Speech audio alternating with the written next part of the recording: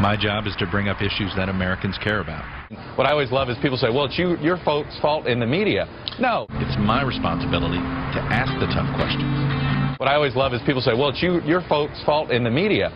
No. It's the President of the United States' fault. I have unique access to the President, his advisors, the candidates, and members of Congress. I better use that access for a greater good. What I always love is people say, well, it's your folks' fault in the media. No. It's the President of the United States' fault. Use it for people who can't get through the White House gates, for people who can't be heard. The American people deserve answers. What I always love is people say, well, it's your folks' fault in the media. No. It's the President of the United States' fault for not selling it. It's my responsibility. The American people deserve answers.